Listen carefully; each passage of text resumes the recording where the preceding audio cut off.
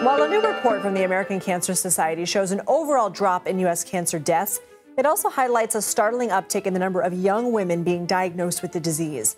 According to the report, the cancer mortality rate in the U.S. fell 34% from 1991 through 2022, averting roughly 4.5 million deaths. However, in 2021, women under the age of 50 were 82% more likely to develop cancer than men in the same age group. That marks a 51% increase from cancer rates among young women in 2002.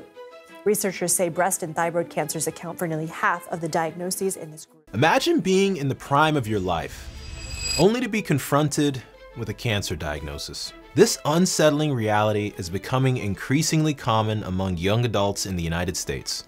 Today, we delve into the factors behind this rise, and more importantly, what you can do to safeguard your health.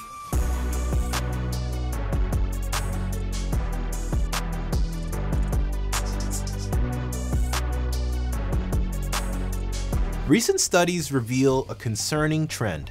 Cancer rates among individuals under 50 are climbing. Notably, colorectal cancer has become the leading cause of cancer death in men under 50, and the second in women. But what's driving this surge? Our modern lifestyle is now under scrutiny. Diets rich in ultra-processed foods, sedentary habits, and increased alcohol consumption are all in the spotlight. Ultra-processed foods, often high in sugars and unhealthy fats, have been linked to a higher risk of gastrointestinal cancers.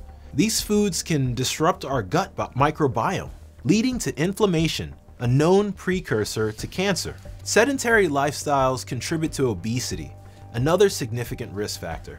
Regular physical activity helps regulate hormones and maintain a healthy weight, both crucial in cancer prevention. Alcohol, classified as a Group 1 carcinogen, is directly linked to several cancers, including those of the digestive tract.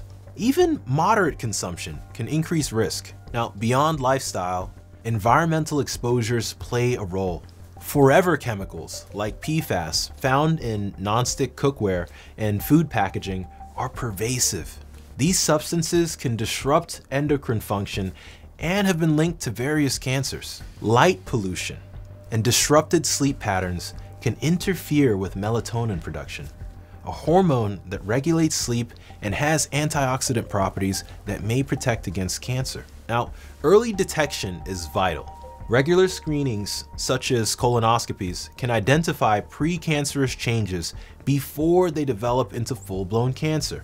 The American Cancer Society recommends that individuals at average risk begin colorectal cancer screening at age 45. While some risk factors are beyond our control, many are within our reach. Here are some actionable steps to reduce your cancer risk. First, adopt a balanced diet. Emphasize whole foods, fruits, vegetables, lean proteins, and whole grains. Limit intake of ultra-processed foods and red meats. Second, engage in regular physical activity.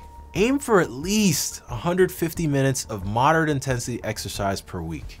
Activities like brisk walking, cycling, or swimming can make a significant difference. Third, limit alcohol consumption. If you choose to drink, do so in moderation.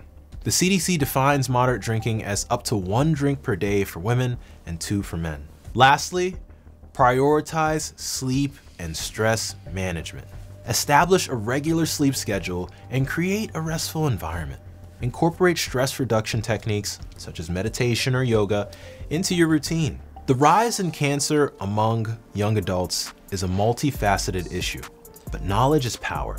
By understanding the risks and making informed lifestyle choices, you can take proactive steps toward a healthier future. Stay informed, stay proactive, and as always, stay dynamic. Now, if you found this video informative, please like, share, and subscribe.